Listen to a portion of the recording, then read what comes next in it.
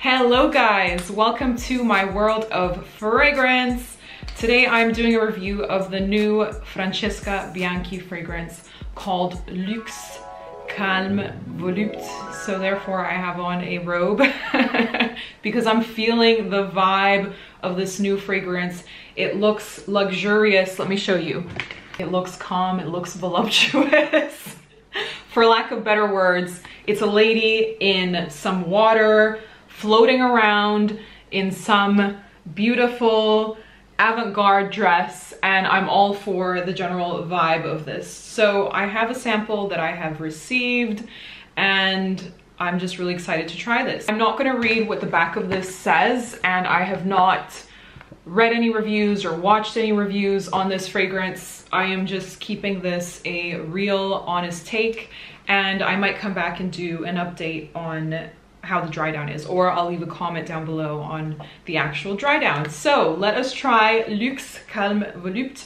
And as you guys know, I already have Sex and the Sea Neroli and Under My Skin from this collection. If you are new to Francesca Bianchi fragrances, this is a one-man show, a one-woman show. This is a remarkable perfumer who creates very dense fragrances for, I would say, the seasoned nose. So not necessarily something that a person who is beginning to embark on their fragrance journey might be interested in, but a more experienced nose, if you will.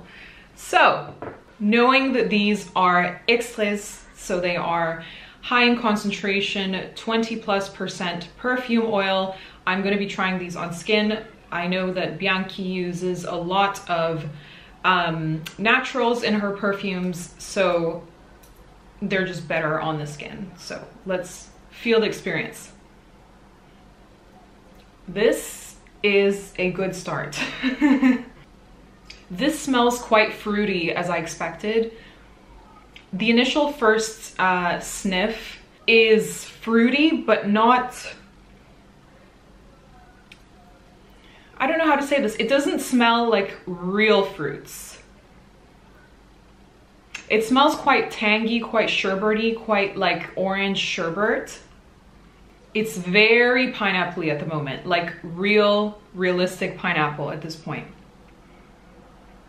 And then with this background of some sort of soft resins, it's really nice. Yeah, some tropical fruit basket.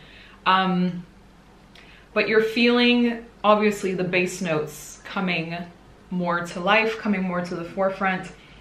So that resinous, and then a hint of something woody as well. So it smells kind of bitter woody at the base. It's very interesting. You know, I had already expected that it would be. Now, would I wear this? I'm not so sure. I'd have to wear this a bit longer.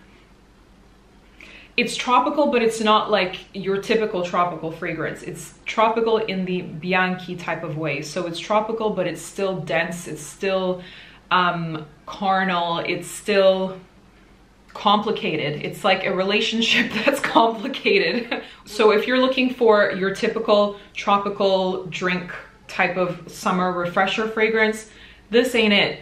This is so much more than that, so much more dense. And I feel like this is one that you could wear all year round and is gender neutral, you know, if I need to say that, because the woodiness is really coming through from the bottom. It's like a bittery type of woodiness. It smells vetiver-ish. So yes, I think that this could be worn in a lot of seasons, and it's more in the beginning phases of the fragrance that you truly feel the tropicalness of LUXE CALME VOLUPTE. So yeah, if you're looking for that tropical cocktail, not going to be it. If you're looking for a denser fragrance that incorporates some of that tropical fruitiness to give you an initial blast of, you know, you're on holiday somewhere, then this could be it for you. I am going to keep this on my skin, let it develop, and I will leave an update down below. And yeah, I hope that you enjoyed my first impressions on this fragrance. This was a good experience, and let me know if you have tried any of Francesca Bianchi's work, what you think about it. I know that you know, there are huge fans of this brand out there, but there are also people who find it, you know, a little bit too much for them. So let me know which camp you lie in, and I will see you in my next review. Bye.